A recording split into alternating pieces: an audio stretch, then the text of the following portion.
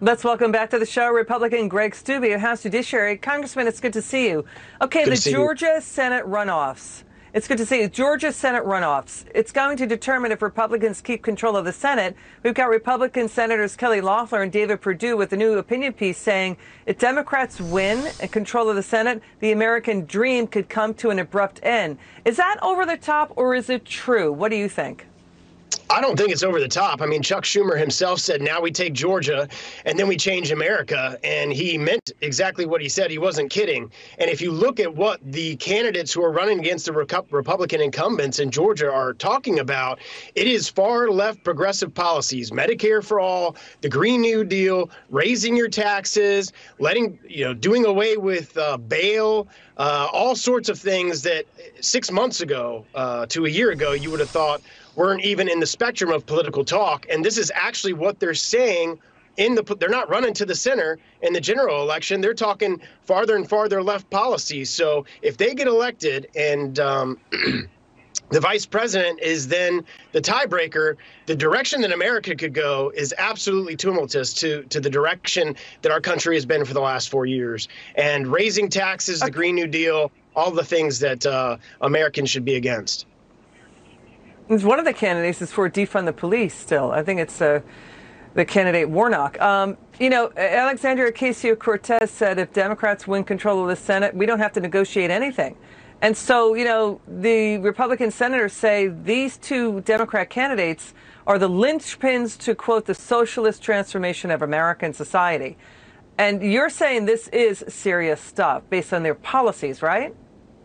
Yeah, they have the House. We know that Nancy Pelosi is likely to be Speaker when we convene on January 3rd and vote for the speakership because the Democrat has the majority. And AOC, is right in the fact that if they do win these two seats and they have control of the Senate, it's Democratic control in the Senate, in the House, and the presidency.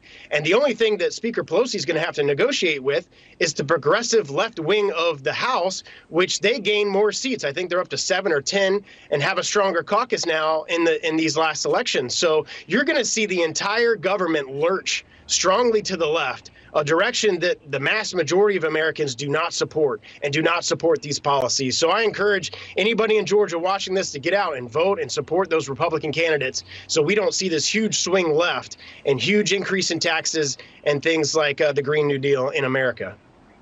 Well, one of the Democrats' candidates in Georgia, he is Mr. Warnock.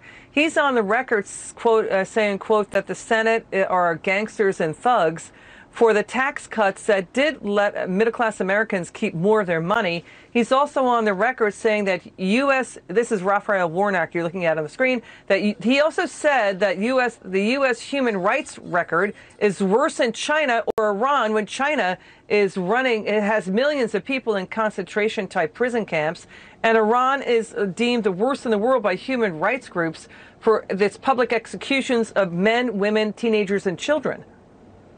To compare the United States to places like Iran in human rights violations is atrocious. From somebody who served in our military and served time in Iraq, to compare our record of human rights accomplishments to the abuses in Iran of public executions and beheadings and the types of things that they do there is absolutely unbecoming of an American to even compare the two things. And it shows how dangerous this election is and shows how dangerous it's going to be if the Democrats have control of all three branches of our government.